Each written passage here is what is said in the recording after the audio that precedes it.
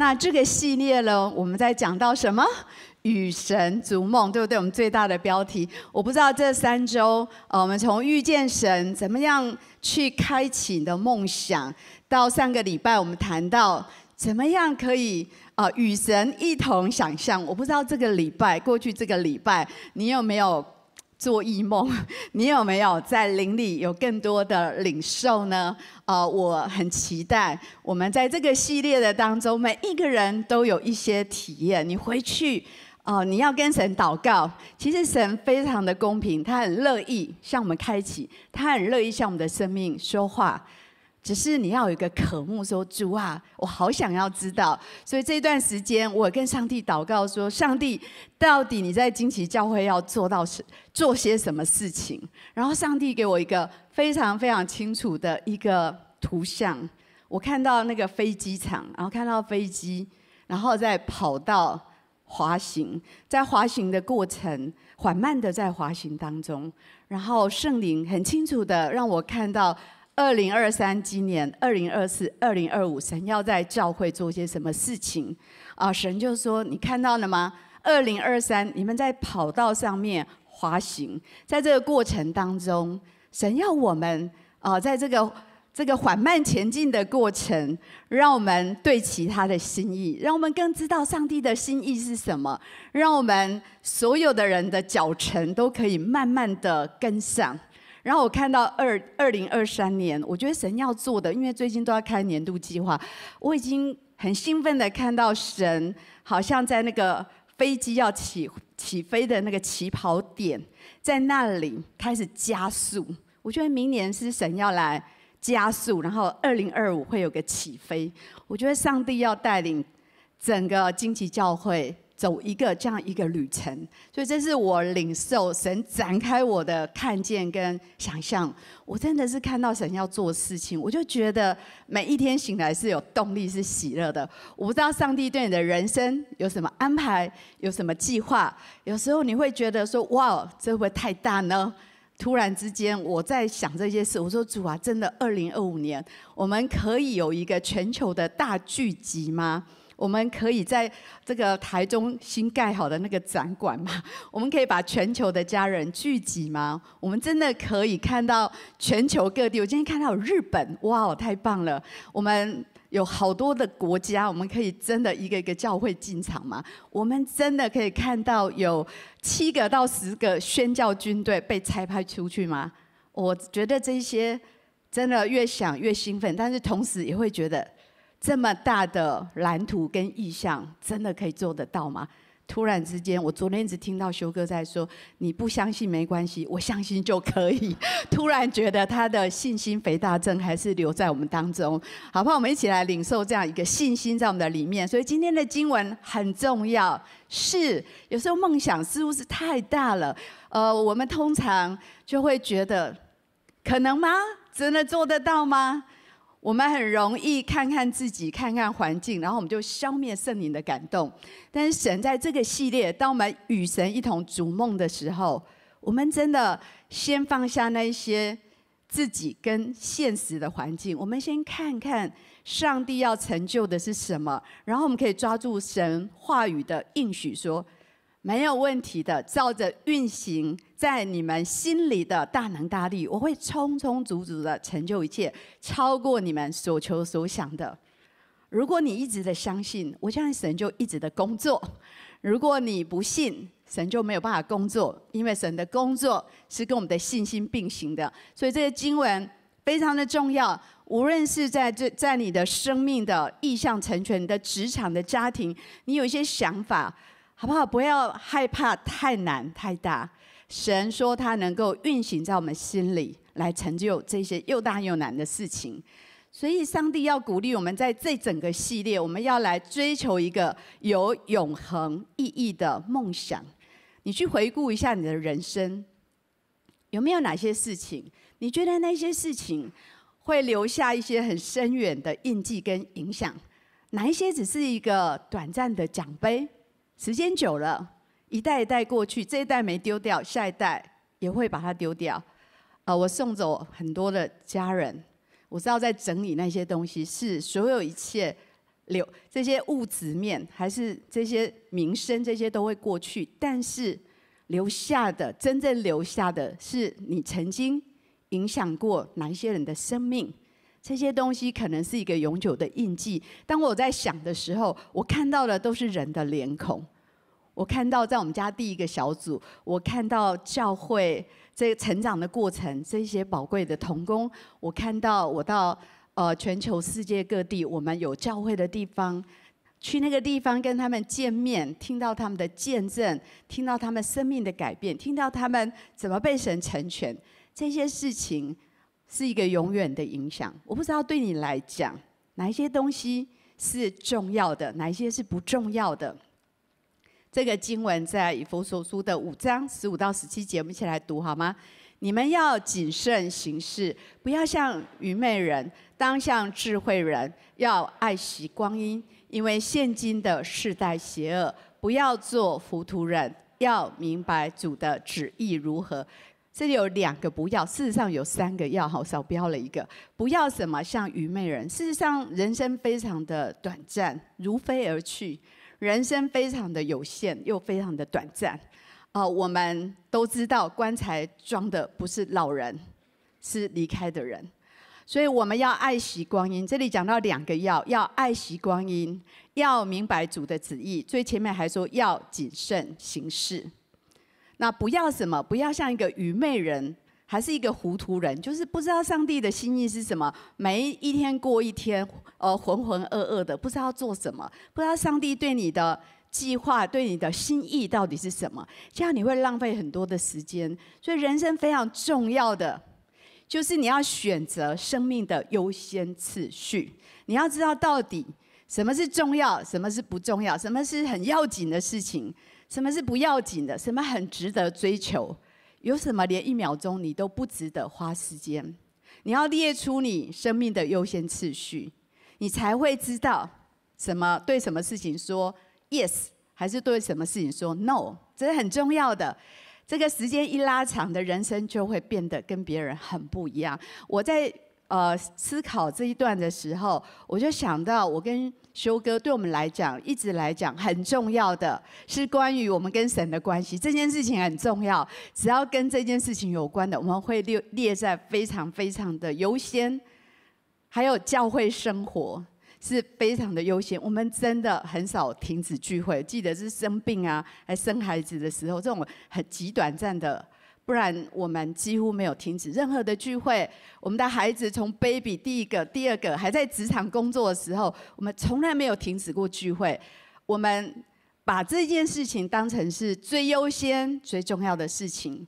然后当这么多年过去，我们回头去看，当我回头看，我觉得这是我做的最好、最重要的选择。因为这么多年累积下来，委身在教会生活，委身在跟神的关系，委身在我们最起初在大学的时候就有的职场的梦想，只要跟这几件事情有关，我们就会对其他的事情说不。因为这世上很多很诱人的邀请，很多选择，太多选择。每一天你都要做很多决定。你今天坐在这里，你也是早上起来做了一个决定，你做的很好，跟旁边说你做了最好的决定。是这么多年下来，我的孩子在教会长大，我觉得我做对了。神在他们心里是重要，他们无论到各个地方，有时候出国工作什么的，我觉得神一直在他们心里，神一直在我看不见的时候与他们同在，照顾着他们，引导他们的每一个层面，祝福他们。还是在任何一个城市，我们有时离得很远的时候，神与他们同在。然后呢，我们这样长期优先的选择，我们有了一群非常重要的伙伴，来完成今天教会的意向跟梦想。这都是我们必须要列出的优先次序。如果你没有什么优先次序，你人生就没什么重点。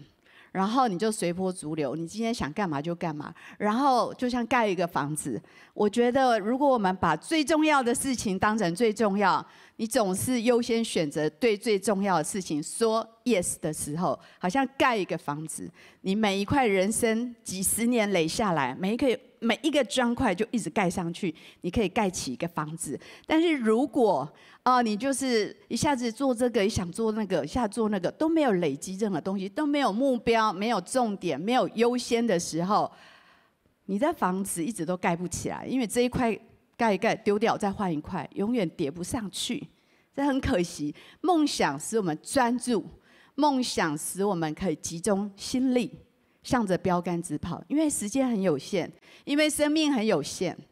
你在这有限的生命，你能完成什么？你要有所选择。如果你没有优先次序，没有重点，你就会对所有的好事都说 yes。你知道有很多很好的事跟你的人生的重点没关系，有时候你也必须放掉，因为我们没有那么多时间，我们必须做优先的选择。很鼓励大家，如果要梦想成真，真的你要开始有个焦点，然后开始有个起点，知道下一步要做什么，然后勇敢的往前。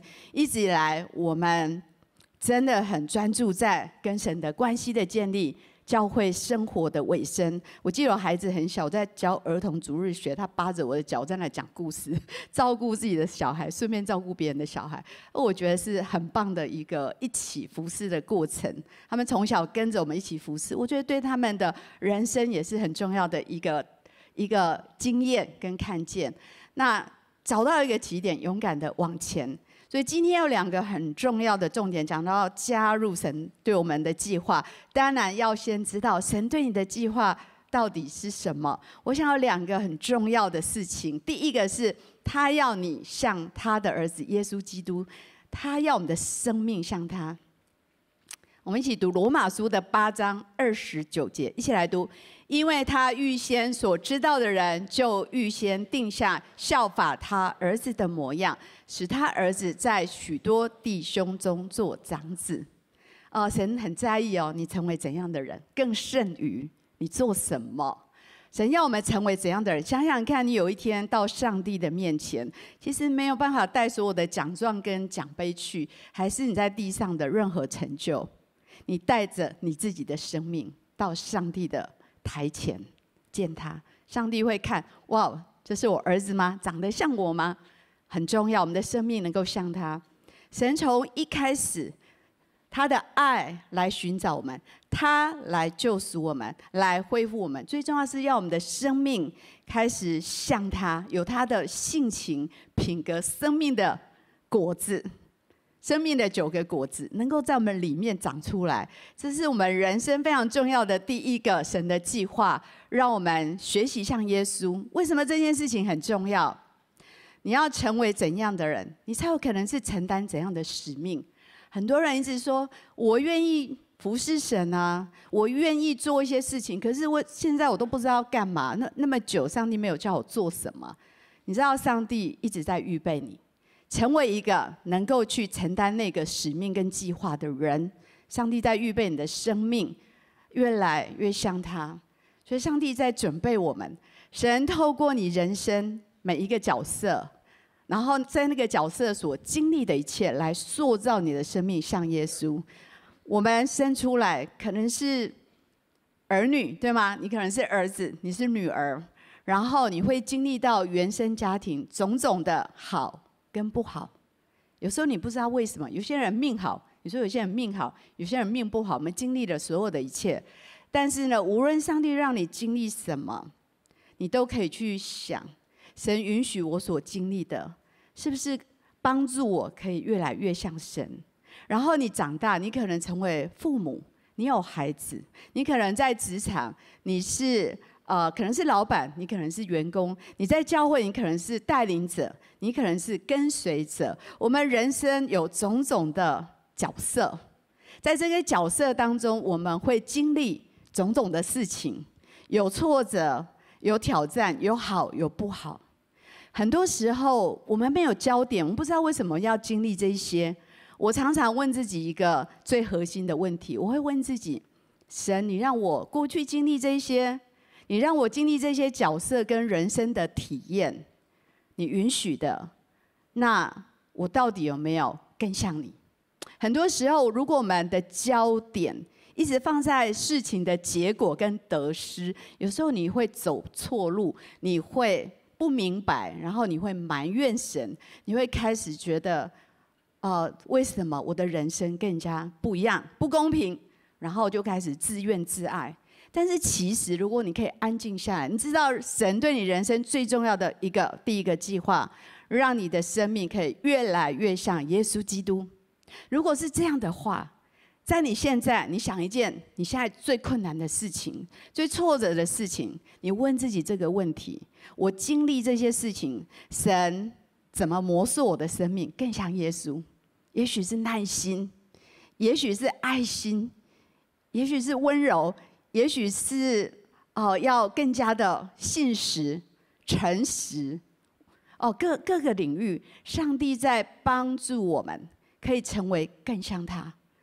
所以我每次当我问这个问题，我就觉得我在经历这个事情，那个结果就变得不重要，它变得有意义，是因为我在这个过程的当中，我想要更像神。我想到可能我原生家庭的问题，让我更能够去体谅到别人，而且这些过程好跟不好都带给我的影响。但是神就说：来看看怎么经历过这些，你可以更像我。在你的工作，在你的家庭、婚姻关系，在你的亲子关系，你所经历到的，也许很多的失去、挫折，在这个过程，你怎么样让你的生命越来越像耶稣基督呢？这是上帝给我们的第一个计划。所以神对我们的优先计划是：你要看重你的生命，你要投资时间来建造自己的内在生命，也就是你要成为一个怎样的人，是神看为很重要。你知道，神有时候没有很在乎我们的安舒、我们的舒适跟享乐，神很在乎我们成为怎样的人。如果你是父母，你可以理解这件事情。我们可以成为一个怎样的人，是神非常看重的。我希望今天我们第一个要来加入神的计划。神对我们人生第一个最重要的计划，是很在乎我们成为一个怎样的人，我们的生命有没有越来越像他。耶稣基督付了最大的代价，救我们脱离这些罪的辖制，他来恢复我们的生命。最重要的是让我们越来越像他，然后去完成他要我们去完成的使命，又赐给我们永生的盼望。所以教会对你的装备计划，这是我们的培育系统。我很鼓励我们在座的每一位，如果你还没有跑过这个垒包，也许这就是你的新起点。从这里开始，生命更新你，让你的生命不再一样。你可以认识荆棘教会，你可以认识神的救恩，你可以面对你的原生家庭的议题，你可以去经历神、遇见神，你可以去领受天父的爱，医治孤儿的心。这是我们在E1上的课程。然后成长班有10周，可以帮助我们认识最重要的救恩的基要真理，认识教会生活怎么过一个基督徒的生活。E2开始内在生活的建造，开始恩赐的操练跟发展。在我们的门徒班有好多课，刚刚讲到赞美的大能，就在那个门徒班的课程里面。然后很多内在生命的操练。E3开始学习怎么当一个领袖。怎么样传福音？怎么样祝福别人？怎么样去开始成为一个小组的领袖？好不好？让我们从这个起点开始。如果你已经跑完这个，那你就预备好要开始进入神要你做的事情。这是第二个上帝的计划，神要你完成他创造你的目的。我们需要被装备，然后我们成为一个预备好的人，我们的生命改变，我们开始能够去执行上帝给我们的计划。在以弗所书的2章10节一起来读：我们原是他的工作，在基督耶稣里造成的，为要叫我们行善，就是神预备叫我们行的。哇哦！你知道你是神的工作吗？神，我们很在意我们做什么。上帝的第一个工作不是你很在意你做什么，很在意他怎么在你的生命里面工作，让你的生命不再一样，那你的生命预备好，可以有能力，有生命又有能力，有德又有能，对不对？有生命又有能力，可以预备好去做神要你做的事情。每一天神都在工作。有时候你觉得我到现在还不知道做什么，其实神都一直在工作，已经一直在准备你的生命，预备好你去做他要你做的事情。所以上帝对我们的计划都有一个人生使命，都跟永恒的事情有关系。我们可以好好为这件事情祷告。我们受造的目的，每一个人都很不一样，但是上帝决定了，在你成型出生的那一刻，不管你认不认识他，其实上帝对你都已经有一个完整的计划。他要接着你跟他的这个相遇，开始这个旅程，开始慢慢的启示你。这个计划非常的大，虽然我们每一个人很不一样，也许我们还没有看到非常的具体，但是它会慢慢的成型。这个经文是我非常非常喜欢的一个经文，我们一起来读。如经上所记，神为爱他的人所预备的是眼睛未曾看见，耳朵未曾听见，人心也未曾想到的。相信我，上帝的计划远超过你想象得到。我绝对想不到，我今天站在这里跟这么多人在分享，这不是我自己想得到的人生计划。我没有想到我们会有一个这么大的教堂，我们没有想到的事情很多，我没有想到我们在日本有一个小组有这么棒的见证。我觉得这些都是我们没有想到的。我们还在其他的地方有这么多家人，这都是不得了的事情。这一些是你想不到，好不好？我们可以更放手，让上帝来帮助我们进入他给我们的人生计划。真的，我们如果真的愿意说，主你使用我，主你让我加入你的计划，那上帝绝对都可以做得到。有时候有人会问说，可是我现在这么老了，可以吗？可以的。我很敬佩的，我们在嘉义的带领的区牧明华跟明珠区牧，我真的很佩服他们。为什么？他们都是老师，他们退休的时候就开始来报道说，我们要开始参与在职堂，他们已经也去过大陆，然后现在在嘉义，他们现在70岁了。他们服侍神好多年。本来他们跟我说，我要等我儿子结婚再来服侍。后来他觉得等不及，先去服侍好了，就先参与服侍，然后他小孩就结婚了，好，现在又有孙子，什么都有了哈。这上帝说什么？先求神的国跟神的义，这一切都要怎样？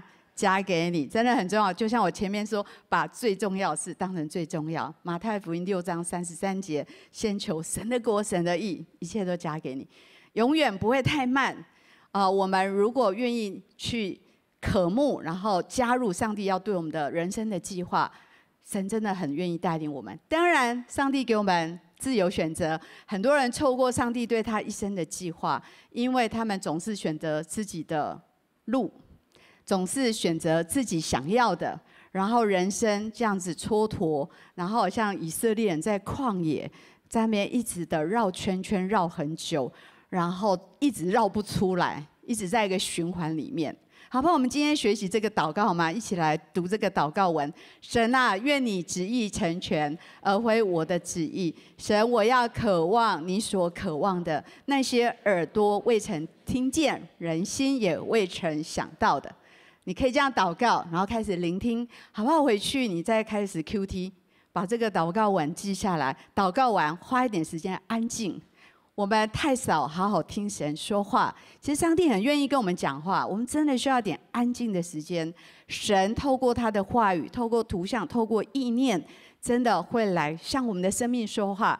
当然，这些领袖，你需要你的领袖来帮你做一些印证，来帮你做一些确认，这是很重要的。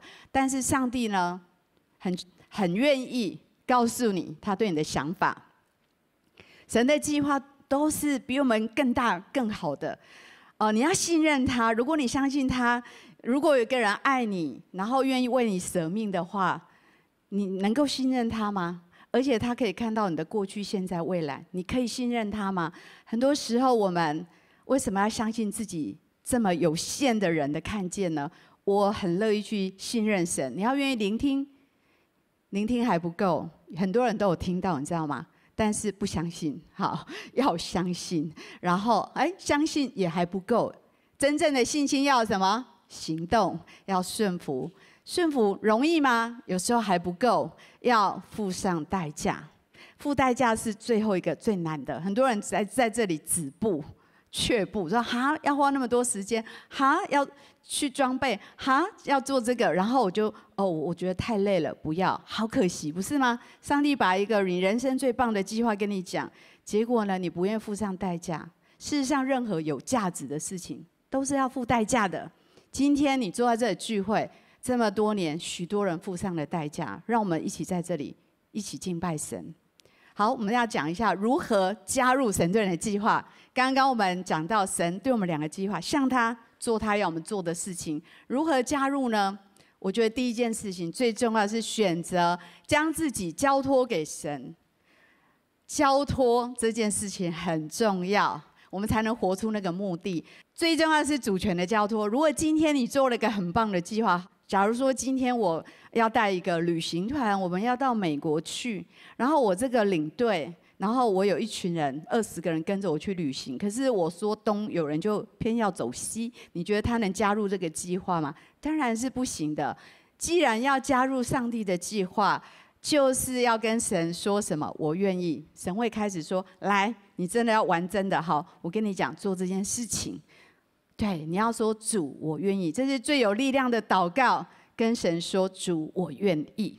这就是主权的降服，主权的交托。当你愿意的时候，很多事情就会开始展开。也许你应该参加小组，也许你应该去培育，也许你已经装备完，你应该参与核心同工，你应该当一个领业。你知道我们在教会所有的装备，我回过头来看，对我跟修哥的关系、孩子的关系、跟家人这些关系，还有跟职场，修哥其实蛮多人在职场，从来没有停止过聚会，没有停止过服事，没有停止过上帝给他的梦想相关的所有的事情，一直以来他都一直在参与这些事情。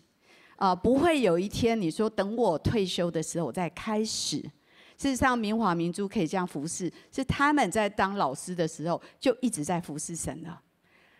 那是无缝接轨最美好的第三人生。我们这里很多人60岁以后都要想一想，你的第三人生怎么过呢？你很健康，你很有活力，不可能每天等着人生的终点，还有好多事情可以做。但是呢，你不可能前面你在工作的时候，神叫你做什么，就是我先忙别的。我跟你说，永远都有很紧急、很重要的事，但是呢，最优先的还是要在最优先，你要累加。终于有一天到一个这个转接点的时候，你已经准备好了。很多人到那个转换点都没有准备，就像那愚拙的童女都没有任何准备，什么都不会，什么都不会做，已经来不及。时间过得非常的快，所以呢，鼓励你第一件事情，主权的交托。罗马书12章12节一起来读。所以弟兄们，为神的慈悲劝你们，将身体献上，当作活祭，是圣洁的，是神所喜悦的。你们如此侍奉，乃是理所当然的。不要效法这个世界，只要心意更新而变化，叫你们察验何为神的善良、纯全、可喜悦的旨意。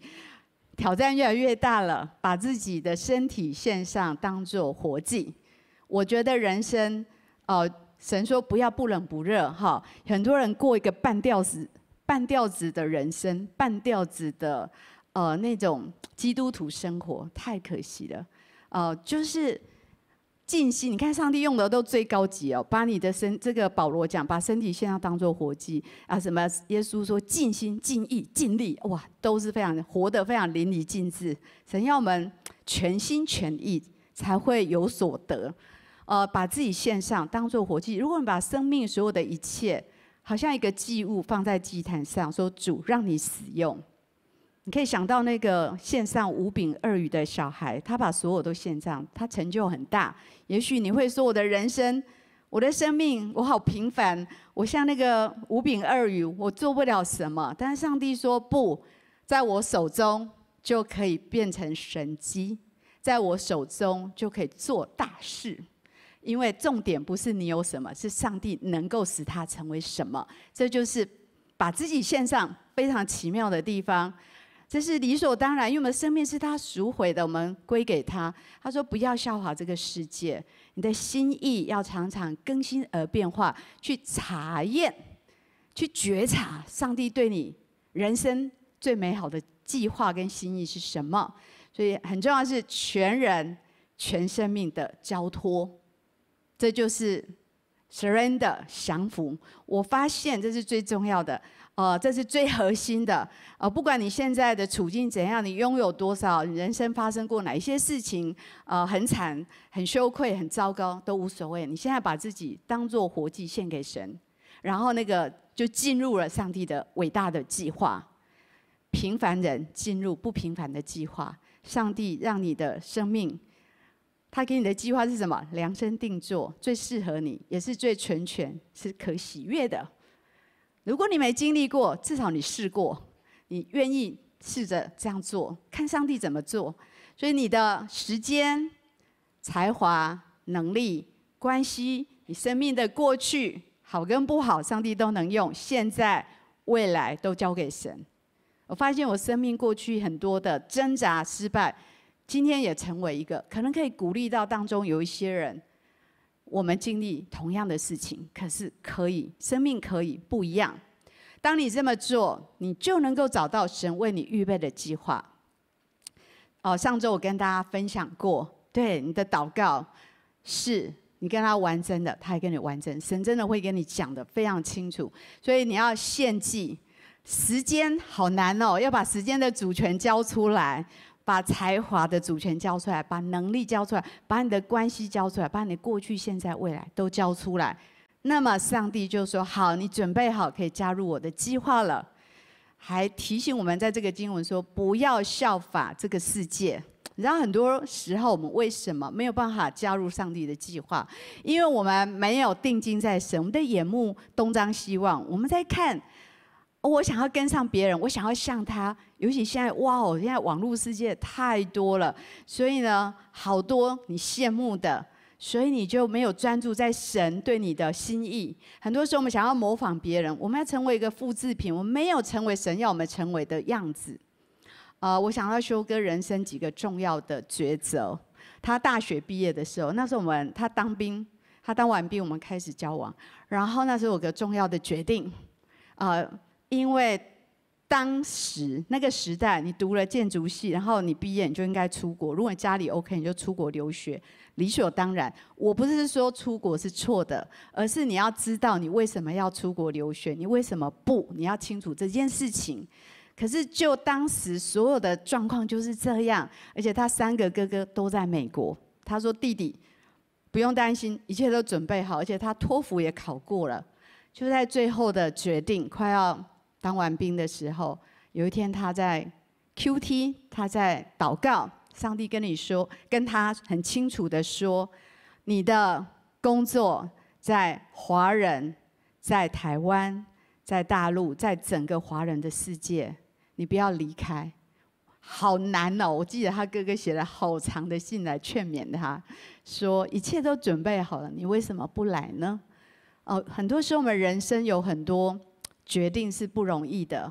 很多人也许你应该出国，如果上帝有带领；有一些人也许不是因为大家都这么做，所以我这么做，而是你要清楚，上帝要你成为怎样的人，上帝要你在哪里做什么事情，这些事情都要问清楚，然后你去做选择。所以每一个选择都在乎我们主权的交托。我觉得那个决定。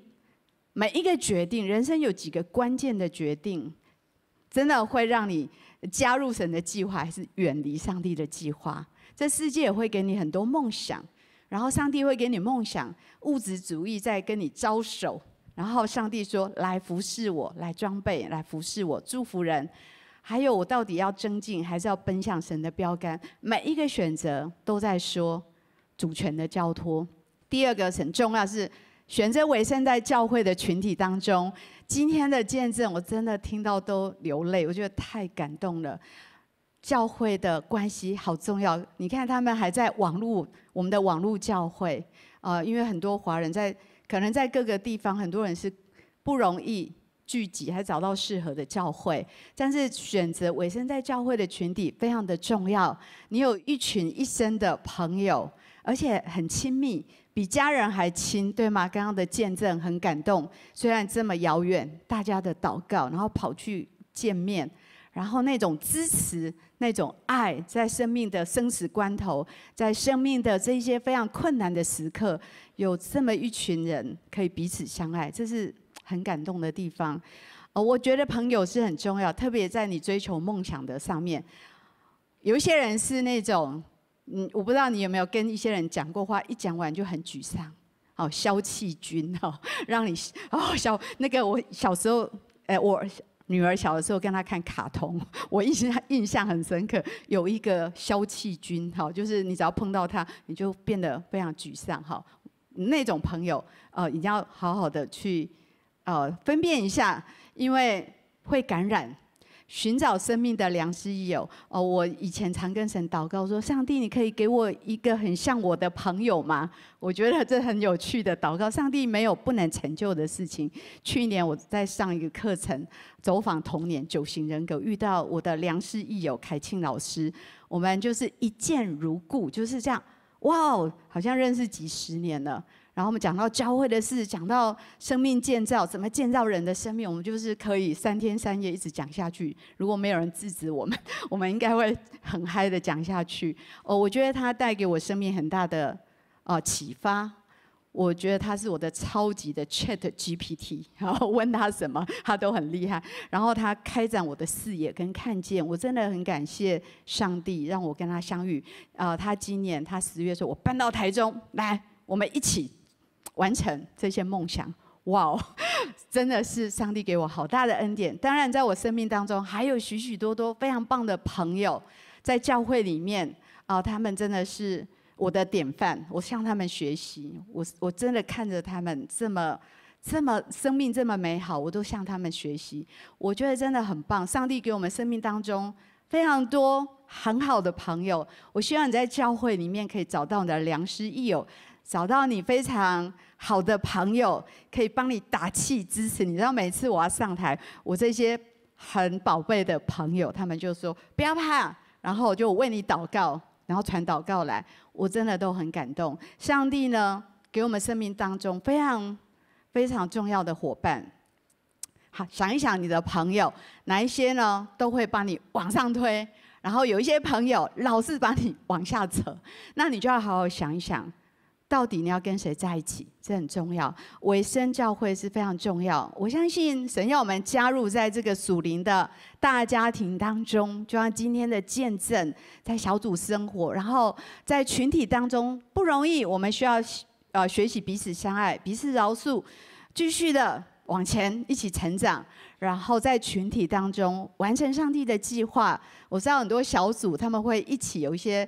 去参与短宣啊，还是去探访啊，还是去当志工啊，都有可能。我想都可以一起完成很多事情。在箴言27章17节，铁磨出刃来，朋友相感也是如此。对，朋友，好的朋友砥砺你成长。那滥交是败坏德性，那些让你老是跌倒，让你老是在浪费时间的朋友，你真的是要想一想。这句话很好，如果你要跟老鹰在天空翱翔，就不要在地上跟火鸡一起跑步。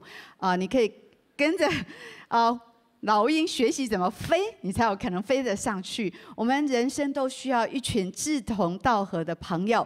一同来建造神对我们生命的梦想，这是我跟修哥的梦幻团队哈，这是牧师团队。今天旌旗教会可以开枝散叶在世界各个地方，绝对不是我跟修哥2个人可以做得成的。我们这么多年，我们一起打拼，我们是吵不散的家人哈，我们是这个什么铁杆的嘛，我们是委身的，彼此委身的，我们一起为整个神给教会的意向一起成就。我觉得真的很感动，想到他们里面就很感动。我们经历很多，但是我们继续的一起来完成这个意向。接着教会的服事，发展你的恩赐跟职分很重要。服事很重要，你知道你吃很多东西不运动，现在很流行健身，对不对？吃很多不运动就变胖，你的能力你的肌肉都没有长出来。在属灵上也一样，你学了好多，上了好多课，你你要去做，你要去操练，你才会在那个恩赐上面长大成熟，在能力上面长大成熟。所以，也许你要问自己，我擅长什么？也许问别人更准。有时候我们自我感觉良好，有时候不一定很准。你问问别人说：“你觉得我做什么最擅长？最有功效，做得最好？那什么事情让我觉得最有意义感？还有哪一些事情让我觉得做完觉得很空虚？”所以呢，神要慢慢帮助我们对自己有认识、有觉察，然后让我们知道我们可以在哪一些能力上面继续的操练、装备、成长，来拓展他的国度。这经我们都很熟，就不再读了哈。我们这是这个属灵的礼物，圣灵的恩赐，有使徒、先知、传福音、牧师、教师、成全圣徒，可能还有更多。你去看。在哥林多，你可以看到更多的恩赐在里面，有治理的，有劝慰人的，有这个帮助人的，各式各样的恩赐，为了让我们彼此建造。每一个人都是独一无二的，跟你旁边说你是独一无二的。神给你非常独特的恩赐跟造型，神允许你经历一些人生特别的生命经历，你知道这像一个拼图。我想想，我现在在这里带领这个教会，不是一天有办法，是从我可能高中开始我就开始服侍，然后我在大学当小组长、当团契主席，然后我到了我开始建立教会，开始做很多我没有做过的事情，我一直在服侍，我一直神一直把我里面很多东西汲取出来，把我里面的好。他已经给我放在我里面的，把它一直发展起来。你必须要去行动，你必须要去服侍，你必须要去操练，你才会整个恩赐才会发展起来。你要善用他们，就是你越服侍就越多。神说还有的还要怎样加给他，叫他有余。很多人就说我什么都不会，不，你去做了就会了。跟旁边说去做就会了。是不可能不做就会，对不对？很多人都说我不会，所以我不要做。不，你去做就会。神把恩赐给谁？想要去祝福人啊！我不会帮人医病祷告，可是我很想他得医治啊，我就去祷告了。在那个时候，上帝就把恩赐给我的。恩赐是这样来的，是你要去服侍的时候，越服侍，上帝就越加给你。我们的恩赐很不一样，但教会最重要是装备你。然后成全你，很多课程装备你，但是上了课也要去服侍，要去操作，然后你才会长大成熟呢。然后你能力准备好了，你就越能够去做越多上帝要你做的事情。稍微讲，你在官网其实都看得到哈，是教会好多可以参与的服事啊，可以参加小组，这最基本款。在小组里面，带点心嘛，最简单的服事，破冰啊，很多，对不对？我们有儿童，我孩子小的时候，我都在儿童主日学服事，因为我照顾孩子，顺便照顾其他的孩子，青少年大社、职场。还有我们主日类招待，今天祷告，对不对？敬拜、影视、音控，多媒体、社群，很多社福、牧风的志工、六栋老人、乐龄、无家者事工都可以去参与。最重要，参与宣教跟职堂。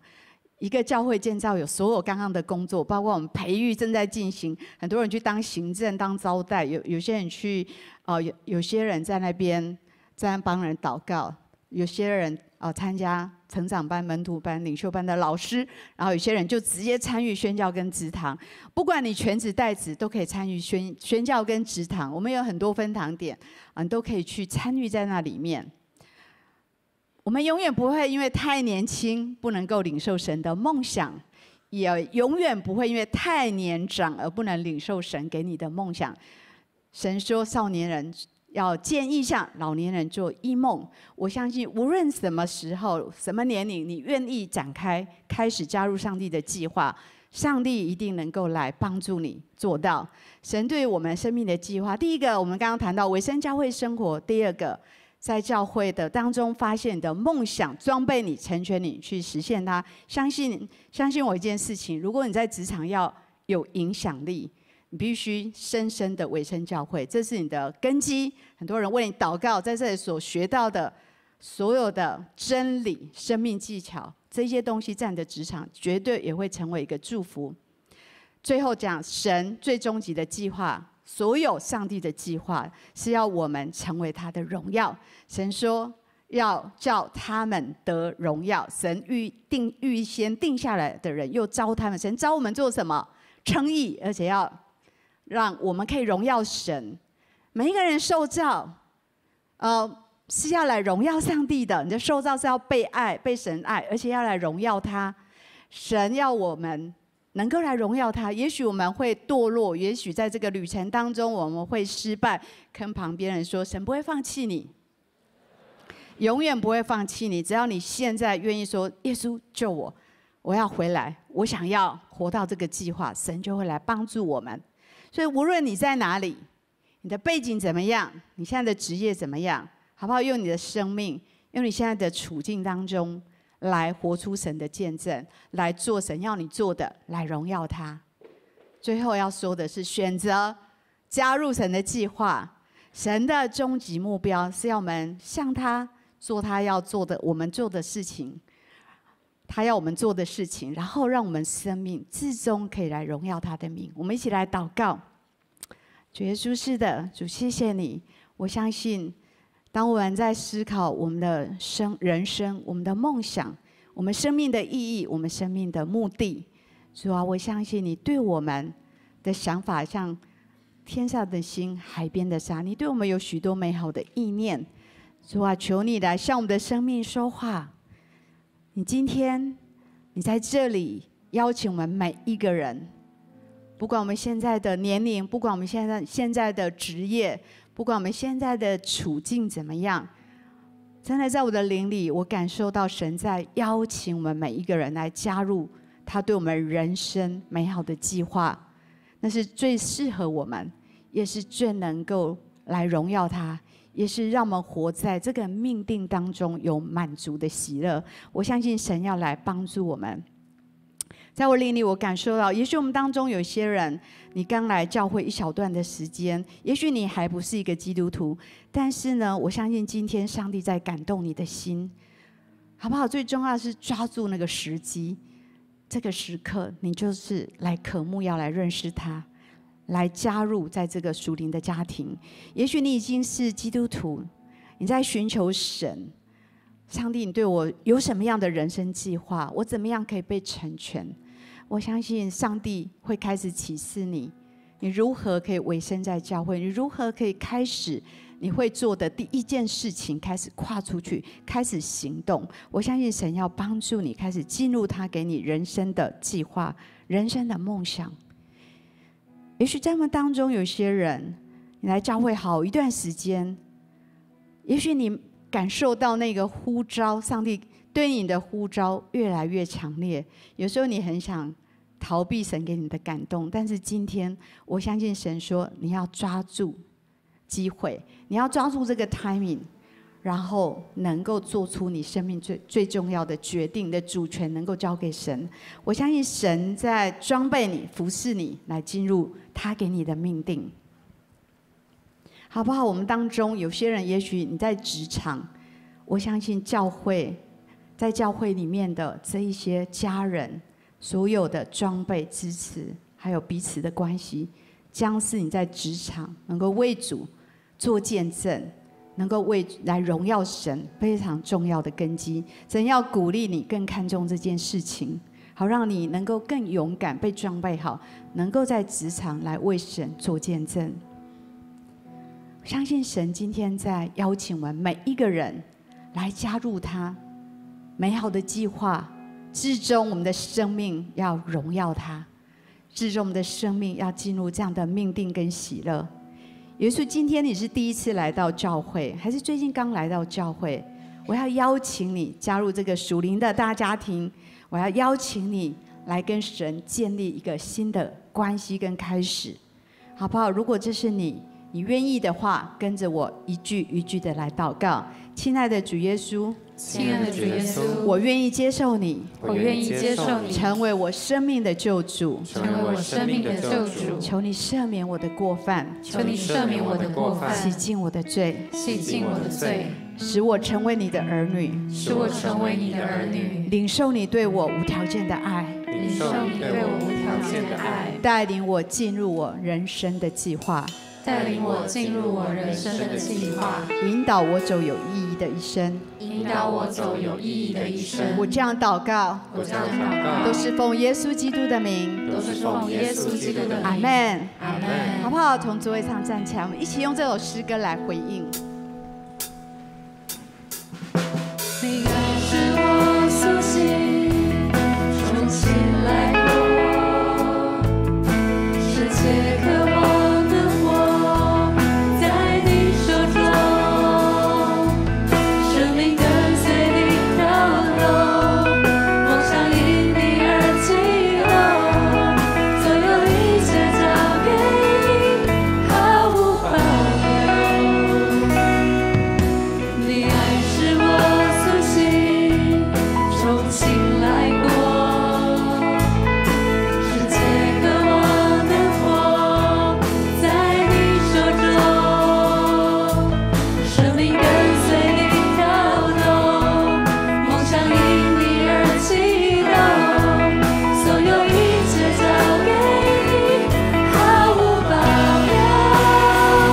让我为你而活，让我为你而站立，永不放弃，像你爱我，让我为你前进。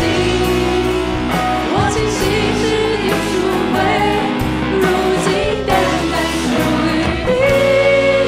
活出你旨意的生命，改变世界为你转动，转动的梦想，实现着希望。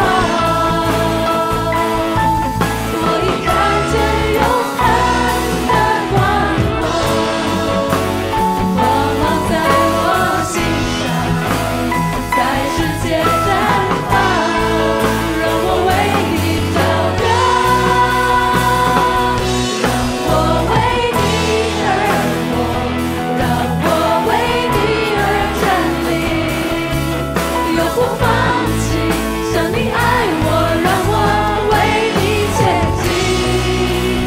我庆幸是你赎回，如今单单属于你。活出你旨意的生命，活出你旨意的生命，活出你旨意的生命，改变世界为你转动。主是的，你用爱在呼召我们，主要让我们可以为你而活，让我们可以加入你对我们生命美好的计划。主，让我们可以参与在改变这世界的所有的计划里面。谢谢你如此的来激励我们的生命，祝福我们回去，我们有更多的领受，有更多的行动，我们生命可以有个不一样的突破。我们谢谢你，我们这样祷告，奉耶稣基督的名，阿门。把荣耀归给神。